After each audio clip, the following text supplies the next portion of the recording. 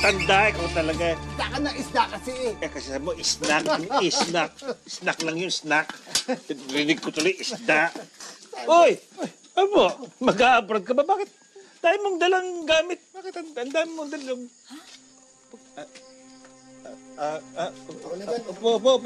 Po.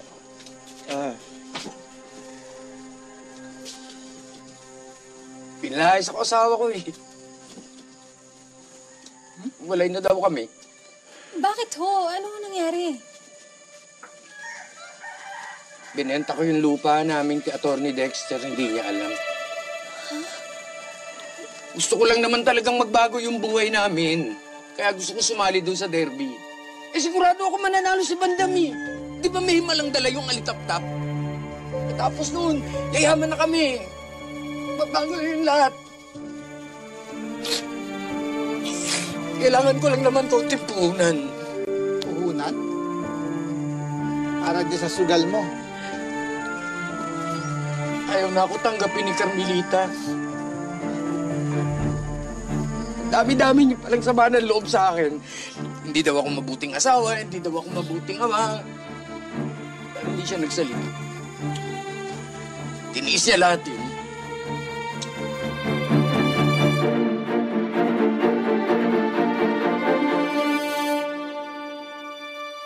Hapon, may utang ka sa akin 50, ha? Bayad ko na yun isang araw. Nagluloko mo. Utang mo lang kahapon, isang araw mo binayaran. Utang pala ako kahapon. Bakit dito natulog ko?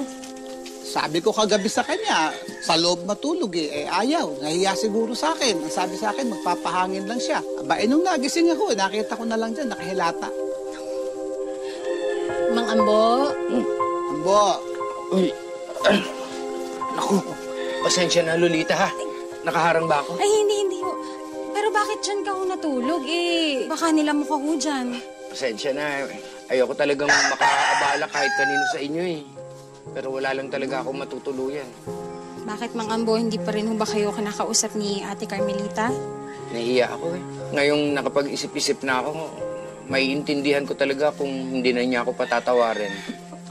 Eh, ako kasi yung ama ng tahanan. Ako dapat yung nagtatanggol sa pamilya namin. O pa sumira. Binenta ko. Isipin mo na lang, Mang Ambo, may magandang naidulot din yung ginawa mo. Ano? Kasi ngayon, handa ka na magbago. Handa ka na maging mabuting asawa at ama sa pamilya mo. Diba? Oo nga naman, Ambo. Sos, tama na yan. Masyado nang madrama, Mang Ambo. O, ito, putok. Para sa inyo, sagot ko na. Sige nga, pagkanaw mo kami ng kape, Lolita. O, kape. Sige ho, titiblahan ko na kayo. Aga-aga eh, drama, oh. It turns out na ang reason pala kung bakit binawi ni Judge Solomon.